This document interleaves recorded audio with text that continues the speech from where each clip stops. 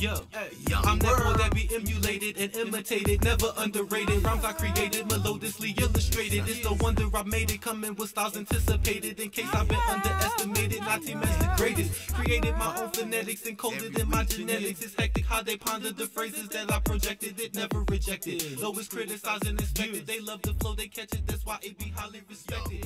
They recite past pain branded in places I dare not forget, leaving behind unhealed scars brewed in hatred, simmered with visions of murder, sprinkled with thoughts of suicide from early childhood through mid-adulthood, struggling to be free. Welcome back, West Philly, to Young World Radio, WPEB 88.1 FM. This your man James, aka Mirez on the ones and twos, and we are in the building with Miss Nassunni. Yeah, how you doing? I'm fine, thank you. That's what's up. So you're a poet, huh? Yes, I am. So what inspired you to be a poet? Really, it's funny. Actually, when I was 5, I met poet activist Nikki Giovanni on the playground where I grew up in New York City. And I was actually writing little stuff back then. It's about 5, 6 years old, and she inspired me to really put more into it. And as I got older, I just started writing more, and then my artwork just came into play with it as well. What do your poets be about? Like, what do you describe your poetry? It depends. It's mainly experiences, what's going on in the world, you know, life in general. Life. It became even more in high school, but then also I had a 20-year writer's block, which is really funny. And I picked it back up in 2002. Actually, I started rewriting again after a 20-year absence. I really thought I had lost it at one point until a friend of mine, I don't remember exactly what he said to me, but I remember it impacted me. And that next day I started writing, and I haven't put down the pen since then. Nowadays, people try to tell other people trying to be artists, poetess, singers, or rappers that they're not gonna make it. They might as well just give up on their life. Like, that's because they're haters. That's what keeps me. That's what keeps me motivated. That's because they're haters, and you know they don't have anything going on in their life, so they don't want to see anything positive going on in someone else's life.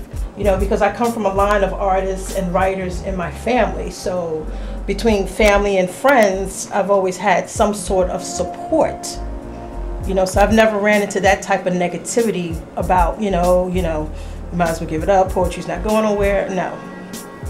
See, I'm a young man myself, and I'm doing something positive. So look, y'all, if y'all around a negative person, if you're a positive person around a negative person, move him away from you and go to somebody positive. Because these negative people out here are not helping you achieve what you want to achieve.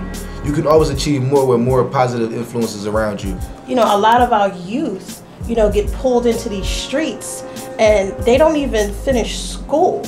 And the next thing you know, they're dead, they're buried, our kids are gone. And okay, I'm starting to get emotional. And it's really sad because, it's like where are the fathers, where are the mothers, where are the leaders that's supposed to be helping to direct them, and they're lost. So you're a poet and also an artist. She got 2 paintings in this building today. She got a painting, it's red, green, white, and it's like oranges, and like it's orange, but it got all these type of nice designs and stuff. This particular piece here is actually done in a calligraphy called Kufi Square, and it doesn't matter which way you turn it. It says God's name in Kufi Square, and it's a piece that, like I said, I did this a few years ago. So it say God, or it says God, Allah, which means God. So if someone just wants a copy, they can hit me up on Facebook, they can hit me up on MySpace, or they can hit me up on, oh my goodness, my email address, which is Nassunni. I mean, if you put Nassunni, if you Google that, all my pages will pop up. Seriously. On MySpace, hit her up on Facebook, hit her up on Yahoo. Listen, y'all, this is WPEB 88.1 FM radio, and this is your man James, aka Mirez, in the building with Miss Nassunni and DJ Minister L. Holla!